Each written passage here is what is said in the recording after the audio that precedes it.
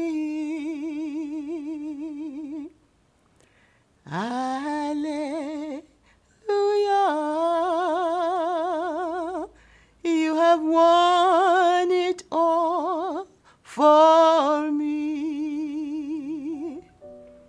Once again, it is a great privilege to be in His presence and in your precious company. I am Anthony-Darneaud, greeting you from RevivalTime Assembly, King's Wharf, San Fernando, on behalf of the senior pastors, the Reverend Lloyd Hart and Norma Hart, and the entire RevivalTime family. Over the last few days, we made conscious efforts to apply the law of recognition in our daily lives.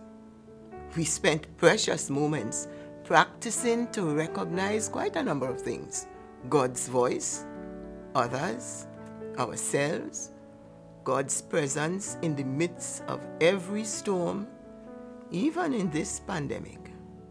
Yesterday, we recognized that God made our hands to do His bidding. So what do we do today?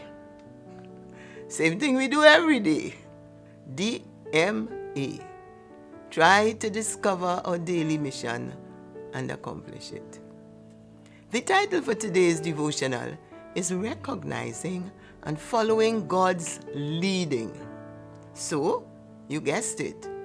Today we focus our attention on our feet.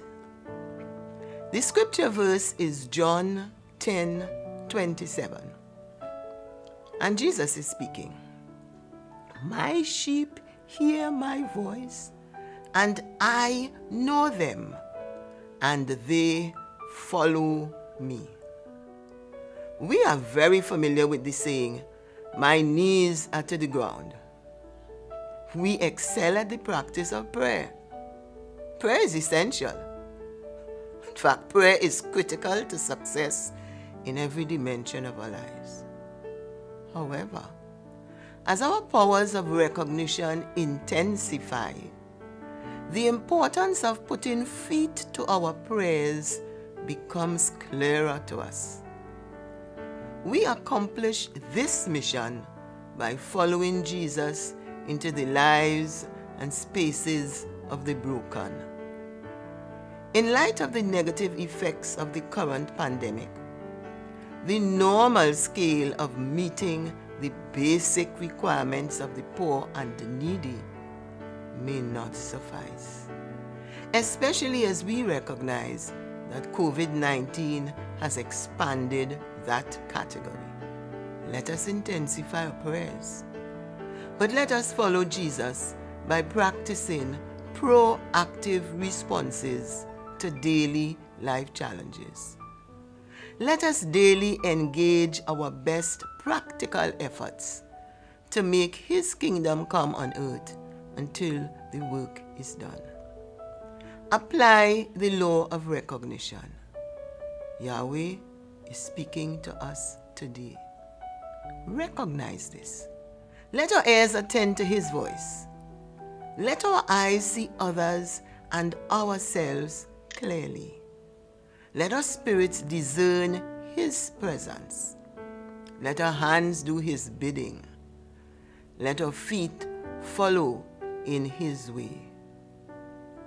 Let us pray.